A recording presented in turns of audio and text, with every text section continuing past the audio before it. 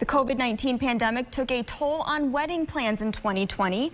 News Channel 9's Madison Moore speaks with local brides and a local wedding venue to see how they are adjusting and hoping for a better 2021. They say your wedding day is supposed to be the happiest day of your life.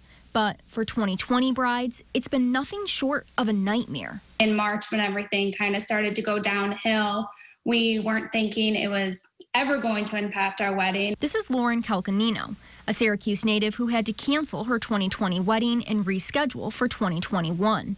But she isn't even certain her special day will happen this year.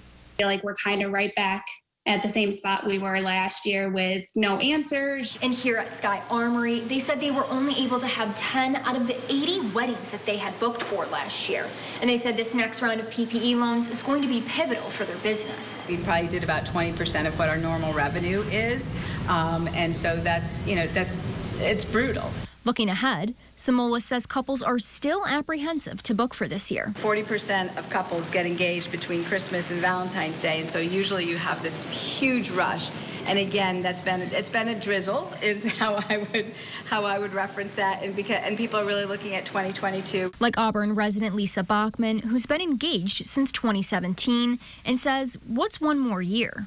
It definitely stinks, but I always say, there's a reason behind why everything happens. So maybe it just wasn't the right timing. I definitely think it has brought us closer, and I really feel like we can overcome anything at this point. A silver lining amidst so much uncertainty. In Syracuse, Madison Moore, News Channel 9. Sky Armory tells us they are urging the state to allow wedding venues to operate at 50% capacity, similar to how restaurants are currently functioning.